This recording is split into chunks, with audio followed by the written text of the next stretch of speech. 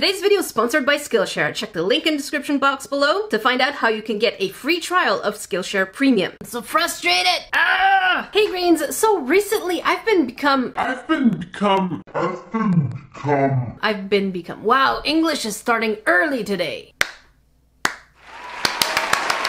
I've been becoming, why can't I talk? I've become obsessed with buttons. Not these buttons that you put on sweaters, but I mean those really cool decorative ones that you see you have fan art in it, you have these cool drawings. Basically, My Hero Academia ones. And at first I thought it was really weird that I was really getting into the kind of hobby buttons, but then I discovered there's a whole world called Ita bags. And Ita bags are basically bags that you carry around and you can display your buttons right onto them for everyone to see what you're obsessed with. These are also really big among the K-pop fan community. Or is it K-pop stan? I think it's called K-pop stan. Don't judge me. And so as cool as these things really are, they are not cheap. So I figured, how cool would it be to be able to make our own and also display it? Because, you know, I'm all about customizing, such as My Little Ponies, plushies, because I love things that are made from me. And so today on Cash or Trash, the episode where I review kits to make sure that I waste my money and you don't, we're going to be looking at 2 kits from Japan. The first one really has to do with buttons. The other one is not relevant to buttons at all, but it is a Japanese kit. The first one is called Can Badge Good. It's basically a kit where you can make your own buttons, either by taking your own pictures and customizing them, or in this case we do have an absolutely adorable Kirby. Also from the box, I can see that we can make an iridescent, or I think hollow type cover. I'm not quite sure, but I'm really excited to find this out with you. The next kit is a clay kit. It seems like both of them are just pink and they really caught my attention. By the way, I got both of these from Amazon Japan, and they did start shipping to North America, so if you're interested, I will leave the links directly down below. It's not affiliated, not sponsored, this is just me loving to shop in Japan, because I miss it so much. When I can't travel, my heart is broken, and this year it's all about the break of my heart. By the way, for those of you new to this channel, don't forget to subscribe, otherwise I may give you a haircut, and trust me, you don't want me giving you a haircut, because look at mine. It's no bueno. Make sure you click on all notifications while you're there. I love how giving people a haircut is a threat now. It's no joke. No joke. By the way, I want to let you Grains know that as of next week, I will be on vacation until the beginning of January. I will leave the dates down below, so I hope you Grains have a wonderful holiday, but make sure notifications are on because I will 100% be having live streams, so we'll get to hang out. Also, follow my gaming channel, Raging Raccoon Gamer. Also links down below. Let me know in the comment section below, have you ever tried making buttons? This is going to be my first time ever, so I'm really excited and really nervous. And so our first Japanese craft kit is Can Badge Good. What I love about this kit that caught my attention is the fact that it is a Kirby form. For those of you who don't know, Kirby is a really cute, iconic character by Nintendo, and it's basically this adorable character that can suck the life out of you. This kit cost me $30. Even though it might seem expensive, according to the back of the box, we are able to make about 10 buttons, which brings it to about $3 a piece. However, don't forget we are getting the machine. And if you look through Amazon, you'll see that most machines are around $180, give or take. So I'm curious whether this machine will actually work properly, whether we're getting good quality buttons, or if it will go in the trash. One of the neat things on the side seems like we can also make custom to our own, not just Kirby. So we can scan, or we can take pictures, use their website, or I think there's a phone app. We're gonna try either or and see which one works best, and hopefully we will succeed. But to do that, we have to see what we get inside.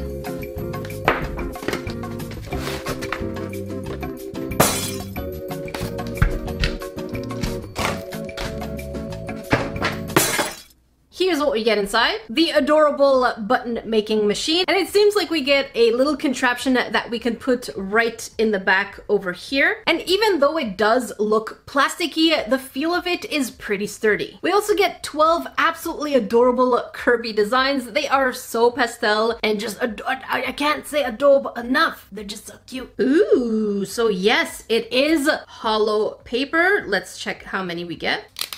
Oh my god. So oh wow. Oh, these are pretty. So it seems like we can make 10 hollow pieces. Or are they?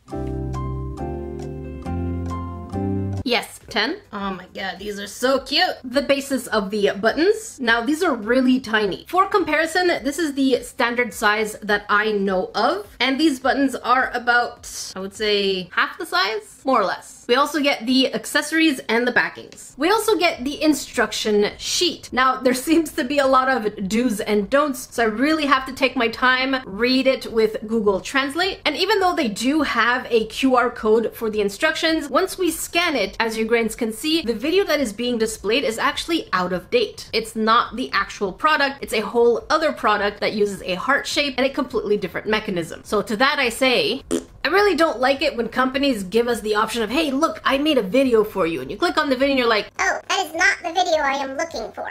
A few moments later. So from what I understood for the instruction, oh my god, there's a page 2. Let's just not worry about it because this is about customizing. So according to the instructions, we're going to be turning the handle until it makes 5 clicks. But those instructions seem to be conflicting with a YouTube video I also just watched for instructions by Panda Shares. And Panda Shares explains that we need to do the 5 clicks 3 times on each side. So we're going to try the instructions from the paper first, and then we're going to follow the instructions from Panda Shares and see if there's a difference. And so to do our test, let's start with this illustration here, very basic Kirby head.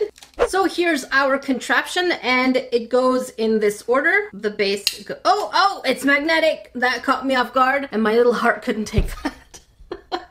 I did not expect it to be magnetic. Okay, this goes down first.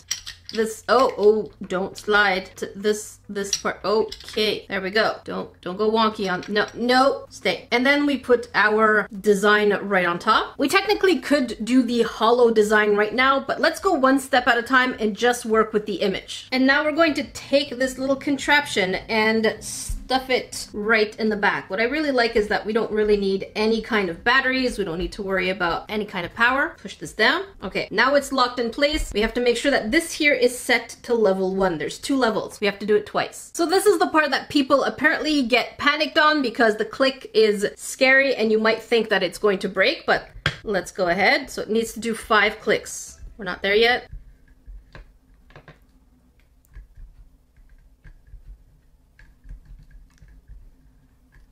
I'm getting nervous. Where is the click? Oh, it's all the way down. There's no click. Oh, do I keep turning? 1, 2, 3, 4, 5. Now we unravel all the way up, move it to step 2, and repeat the same thing. So now that I know the clicks are all the way down, we're just gonna keep going. That's really tight. 1, 2, 3, 4. Oh, did you grains see that? Play that back.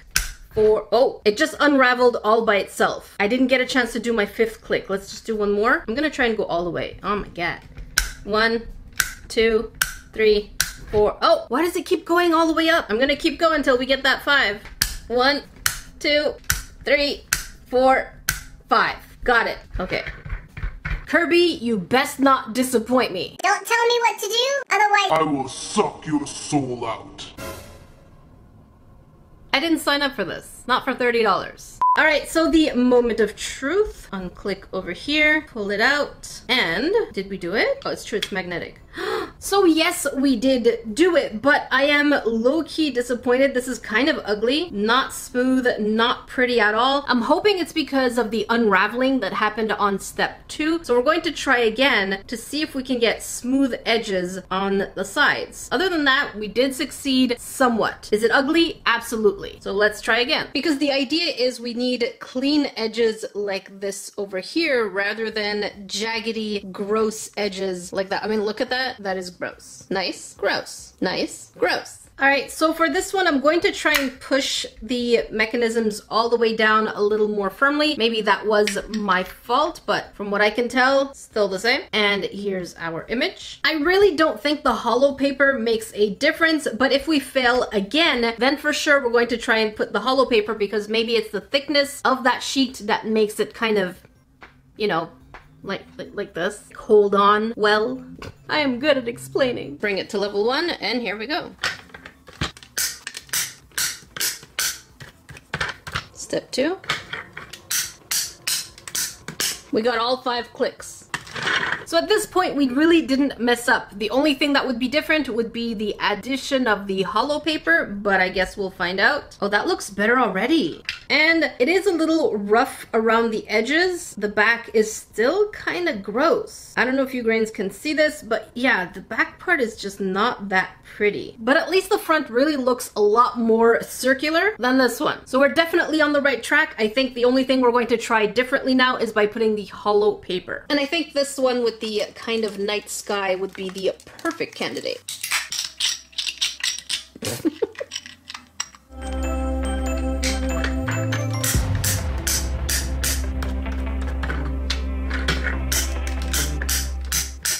Moment of truth, Kirby! This is your last chance, buddy.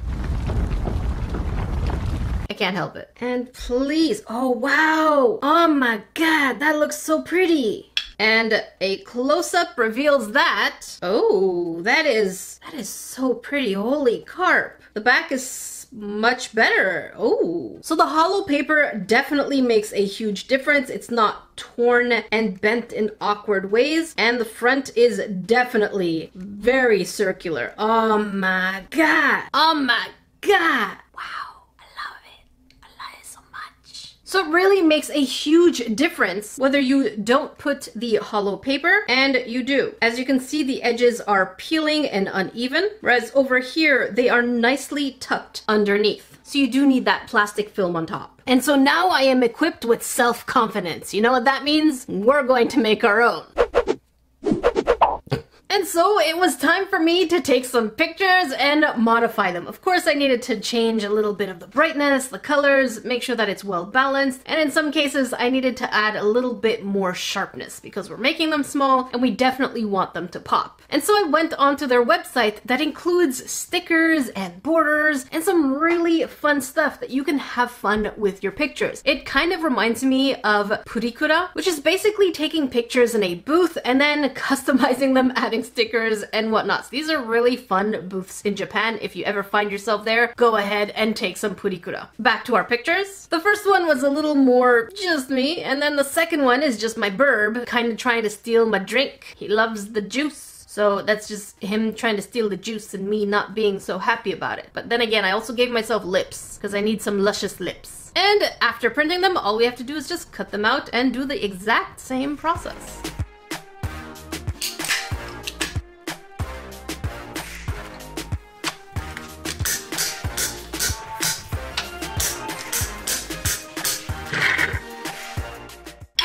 Let's take a look at it. Oh my god, Hollow really does make everything look much better. Even though my printer quality isn't photo printer, it still has this really fun effect to it. I'm very charming, I promise. I have personality. Looks are not my forte.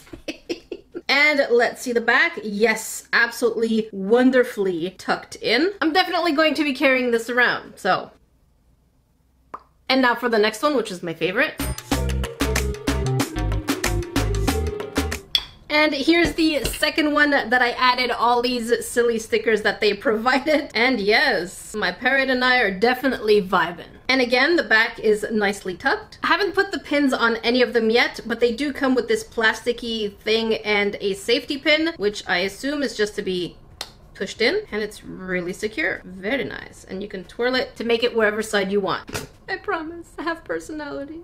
Now the question is this kit worth it? And I've had so many experiences with craft kits around this price range that have done nothing but disappoint me. However, this Japanese button making kit is definitely far from it. I found myself having so much fun customizing my own pictures, but also trying to figure it out because it wasn't that difficult. Basically had to follow instructions, that's all. So for $30, I would say this here is worth your cash. And if you're wondering about refills, they do have them also on the Japanese Amazon, 30 refills for $22. However, I'm pretty sure with a little research on AliExpress, you might find them cheaper. Next we have Hey Clay DIY Alien Scorpion. This kit was extremely cheap at around $7. And what really caught my attention is the creativity of this actual piece. Even though it just looks like a scorpion, in order to be able to get clay to stay in that shape, my guess is that there technically should be some kind of wiring. I could be wrong, but we'll see. Otherwise, it might just topple over. But it also seems that this kit has different series that range from monsters, aliens, animals, birds,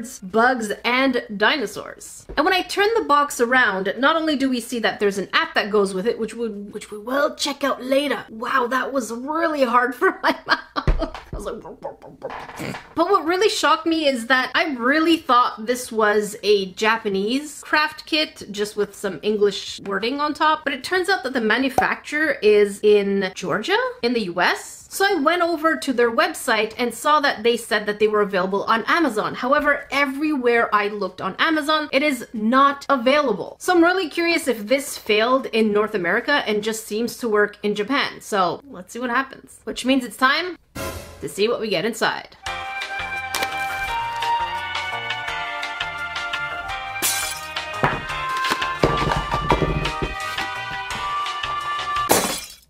Here's what we get inside. 5 absolutely brilliant colors, but really tiny pots of clay. Purple, orange, pink, white, and black. They are really pretty. I love the saturation of these colors, but I have to admit that these are really disappointing because I've seen pots this size, about the same amount of color, at the dollar store. And even in Japan, they have them at the Daiso, which is the dollar store over there too. So I'm really hoping that their app really is the redeemable quality. And we also get the instruction sheet, which is not detailed or helpful at all. We don't get a sense of scale or how much of this we can use, but let's get the app. So here is our app. I didn't open it just yet. Let's see what it's like. Oh, okay. Didn't I just download you? What's going on? Okay.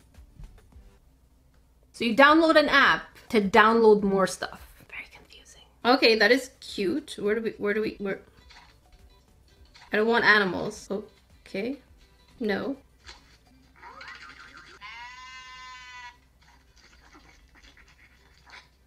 I need monsters. Whoa, whoa, whoa. Okay, so we've hit a problem. Where is the monsters group? So I see animals, and we can't swipe anywhere else. Let's try the other side. No. What if we go down? No, I don't want you. Up? No. Let's see what's going on. So apparently this app got 2.9 stars review. Let's find out exactly why. So it seems like someone had the exact same issue as we're having right now, which is they can't seem to find monsters. And then the app says you need to download the app from somewhere else, from the App Store, which is not the App Store.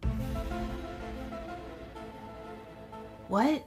All right, I'm gonna do that. All right, so on their website, they seem to have different apps for different series. So let's go ahead and get it on Google.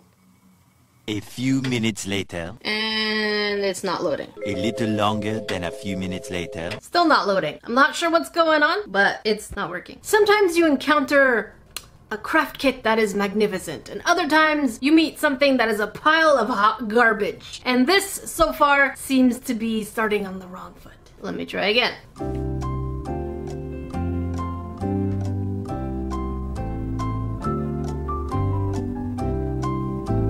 1 eternity later. So I've been going in circles. I went through their link. Their link brings me back to the app. The app brings me back to their website, and their website does not load. Rinse and repeat. I think I understand why this is discontinued in North America, simply because this is the instructions they give you, and this is the bits of clay that you get, which again you can easily get from the dollar store. And there are numerous free apps that give you instructions. Heck, technically you can even go on their first app and learn to make their English. I'm so frustrated. Ah! You can just go onto their app and use the animals instructions. So I'm telling you, Grains, to go onto their website, but I don't get it. What do you want me to do? Here? Okay. I know I'm exaggerating, but I'm so frustrated right now. Okay, so if you Grains are interested, just buy some clay from the dollar store and do this. So let's move this aside.